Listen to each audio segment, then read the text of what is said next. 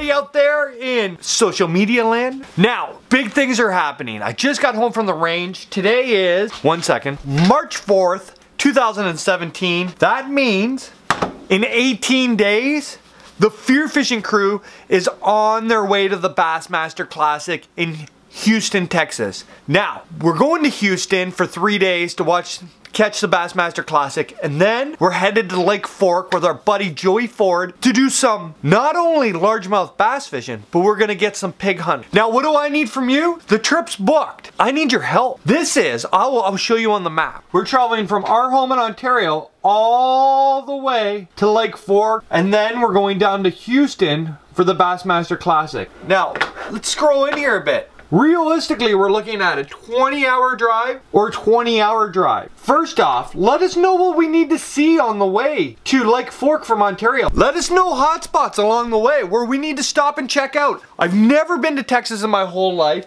20 hours of straight driving is probably not going to happen, so let us know where we should shut off. What should we check out? Now, the other thing we need help with, what should we bring? We're going to do Lake Fork, and I'm looking for my personal best largemouth bass. I need your help to let me know what I need to bring to accomplish this and to blow it out of the record books. I don't even think I've ever caught a 6-pound largemouth, let alone anything bigger. Tag all your favorite companies in the post below, leave a comment, and let me know what do I need to bring to Lake Fork. Baits, rods, reels, what pound line should I be throwing? I can help you guys out with what goes on around here and what I'm familiar with, but Lake Fork is a whole nother beast and we need your help. The other thing we're gonna be doing while we're down there is I'm bringing this beast. I'm bringing my bow, I'm packing it up, and Sean, Mark, and I are gonna throw down some hog hunts. We've got, from what I understand, a 1,000-acre hunting operation full of pigs to do some bow hunting. Now, what kind of arrows should I bring? Who makes the best broadheads for pig hunting? Tag your favorite company below. Let me know what we need to bring. Tag the post. You know, I want to see your opinion on what we need to be, you know, bringing down there. I'm shooting a Diamond Outlaw for this trip as of right now. Man, I love a new bow. 65-pound pole. I shoot a 31 draw length. Right now, this is the bow that's going. But let me know, what's your favorite bow out there? What bow are you shooting? Guys, we need your help to pull this Texas trip off. What do we need to see? What lures, rods, and reels, and what bow equipment do I need to drop some hogs? Now,